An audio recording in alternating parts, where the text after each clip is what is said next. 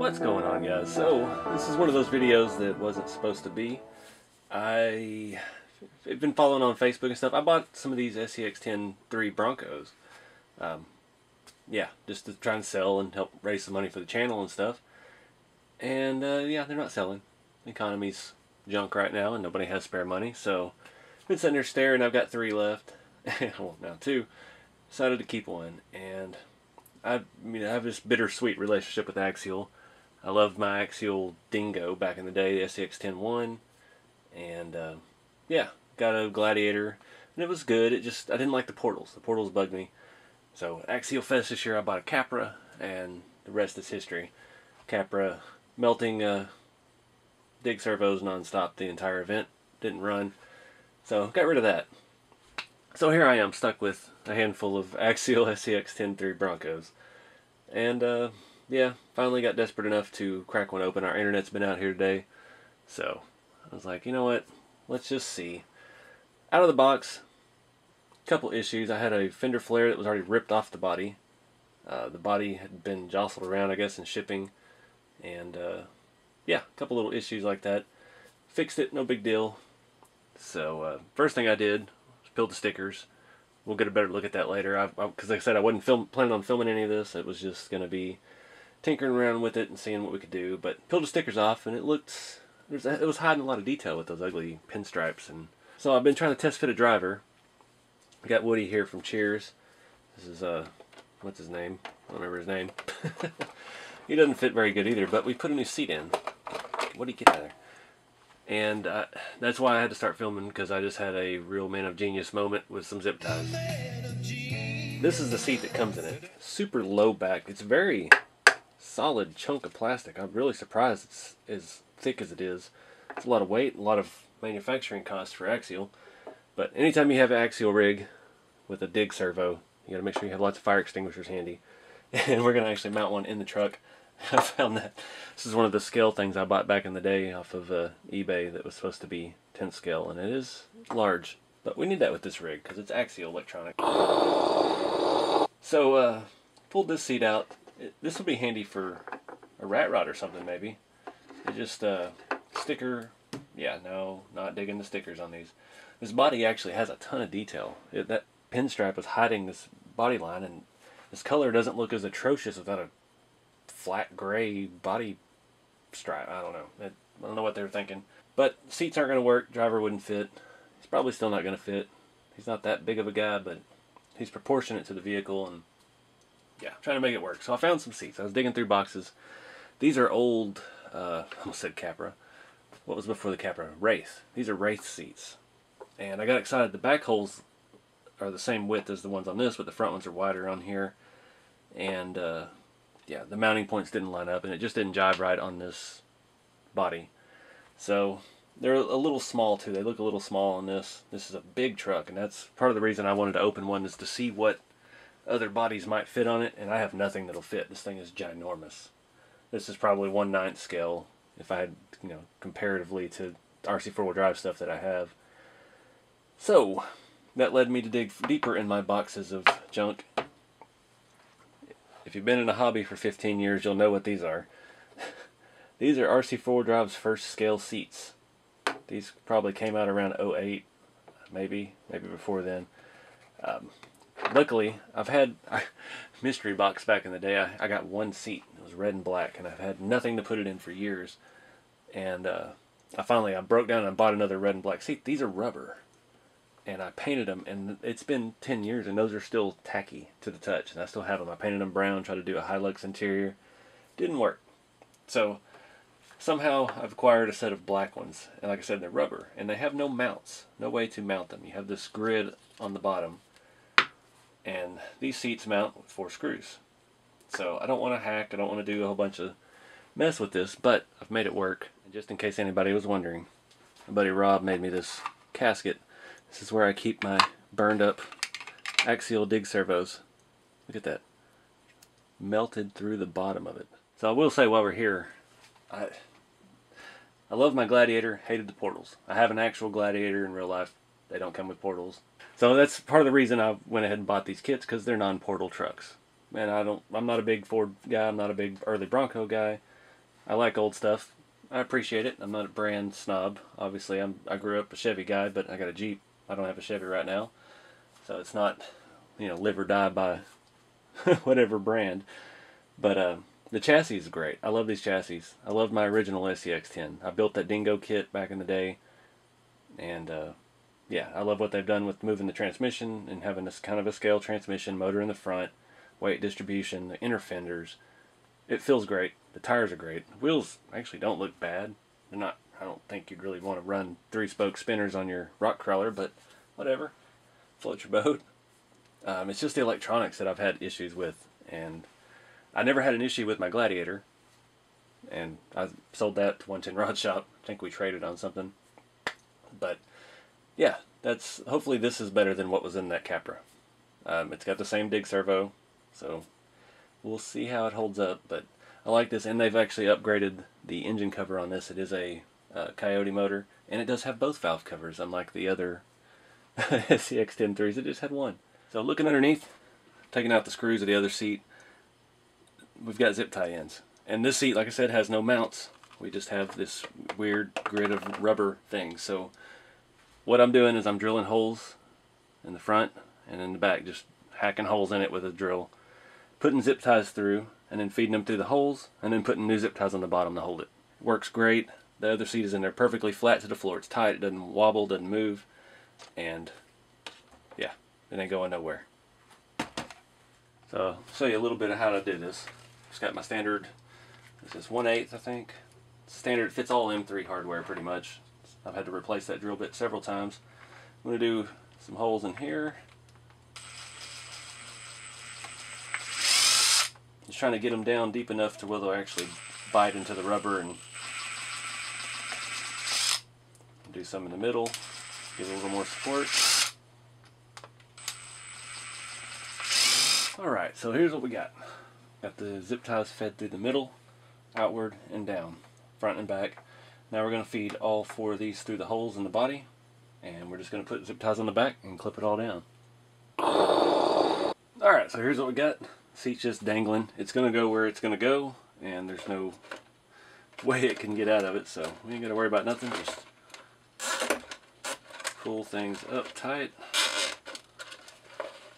It's going to line itself up with these 4 holes.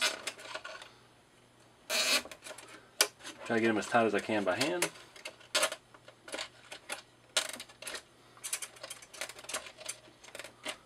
And then we'll crank them down with the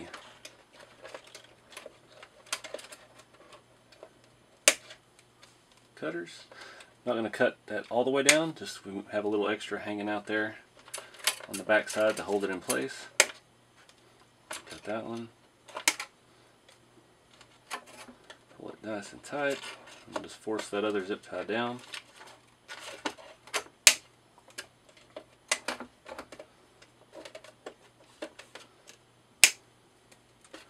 Snip, snip. Oh, no, you don't want to snip. And we're done. Much improvement. These seats were nice that they made. They were just too low backed. You don't have a low back bucket seat when you have an entire full cage, tube doors, twin stick, and sheet metal interior. Sorry. It's just not plausible. And in real life, this truck probably wouldn't be a manual transmission, but I'll dig it. I like manuals, so we'll roll with that. They actually fit pretty good. I've been looking for a use for these seats for the better part of a decade, so yeah, I'm digging it. I don't think it's going to help our driver fit any better. He was already too tall. These seats are kind of narrow. They are wider than the Wraith seats, but he's got some childbirth and hips, and he's just not going to fit, I don't think. Put it out already. The grill was bowed out on the ends. The ends of it were flared out, so I took it off, tried to bend it.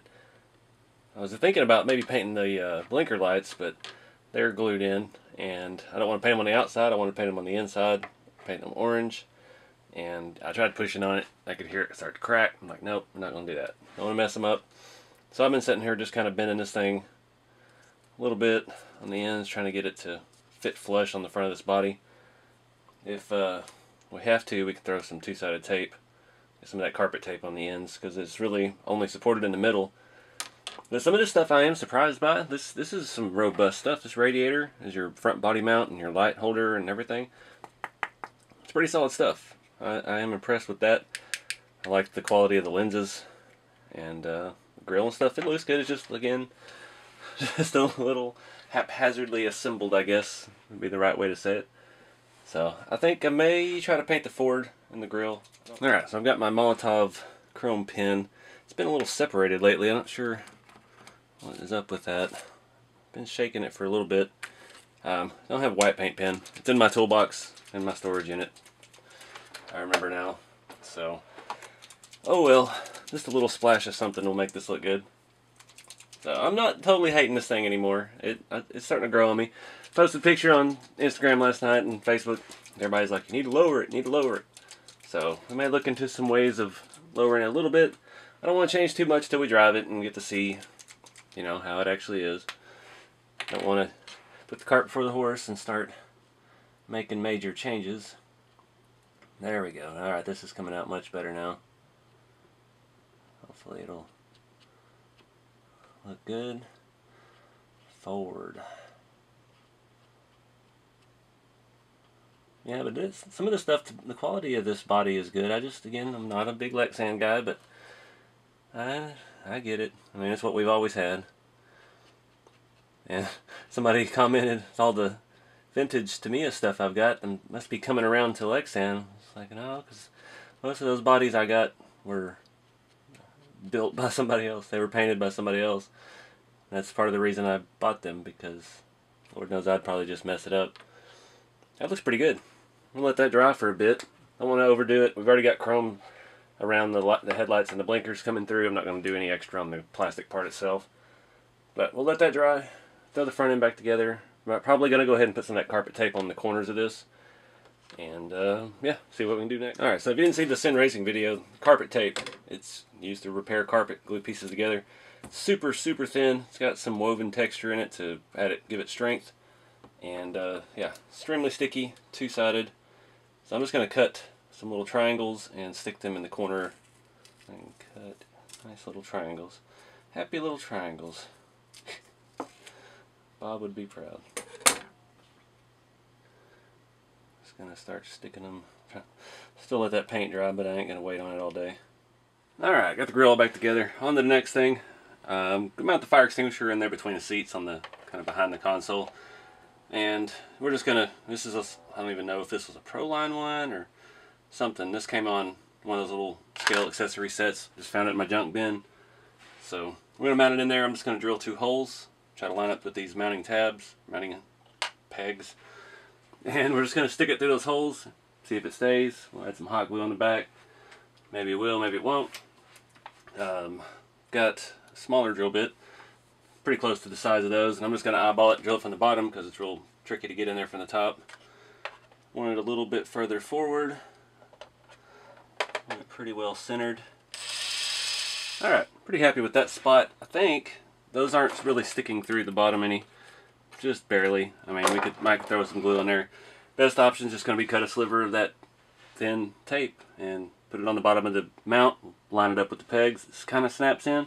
Tape will hold it the rest of the way. Alright, just stuck a little square in the middle of this. You can get it to peel. Again, that stuff is super thin. It's going to work great. So I got to open the door. It is kind of cool these doors open. I didn't realize they actually were hinged. Hold it from underneath. I ain't going nowhere. I tried to slam the door, it didn't work. Alright, so we're going to do the free lowering mod. Everybody was talking about it. Where we just moved the shock from the upper mount down here to our lower 4-link mount. I'm using a 3mm spacer. It seems to give the shock all the clearance it needs. On the outside of that, mount the shock. Didn't have any longer bolts that were standard, so I'm going to have to use scale hardware, unfortunately.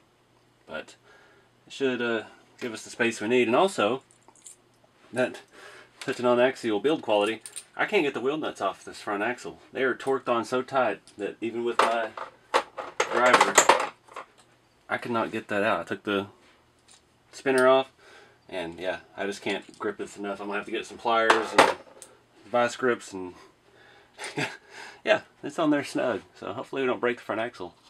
But I'm going to do the rest of these. It's real easy. sure if we can see that one there. I've already done. Just a little 3mm spacer, longer bolt. They all share one mount. We'll see if it works. I mean, it looks like under full articulation, it's just not quite rubbing the inner fender, so should be perfect. Alright guys, so that's the new ride height. Looks pretty good. Made a world of difference. May have to play with the shocks a little bit, but not getting much rubbing. I think I'm happy with that. I was afraid the tires were going to be too big once we lowered it down, but it's looking pretty good. So, only thing left is to try to drive this thing, but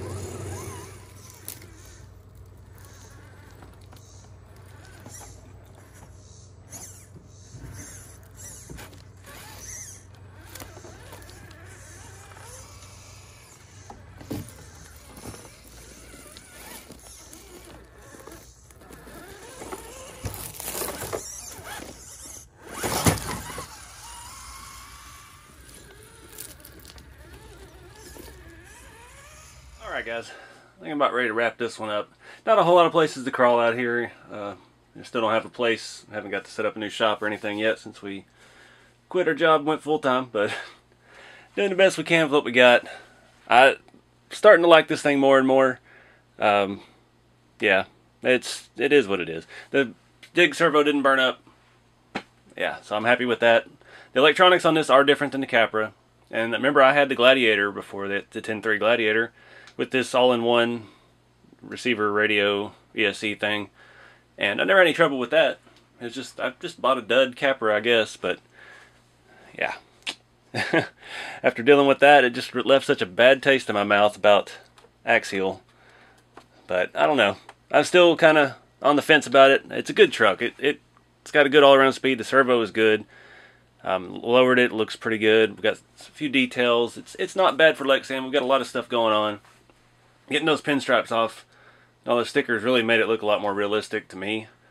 But I put some license plates on it, some D-rings on the front that I had laying around. Just little things. Painted the chrome on the emblem, the Ford, the fire extinguisher, and the new seats. But I don't know. It's everything with Axial always leaves a bad taste in my mouth. And I posted some stuff of this on Instagram and Facebook, and then somebody's wanted to run their mouth about how I don't know what I'm talking about, and Axial's the best engineered vehicles in the world, and everybody copies them, and it's just, I don't need all that.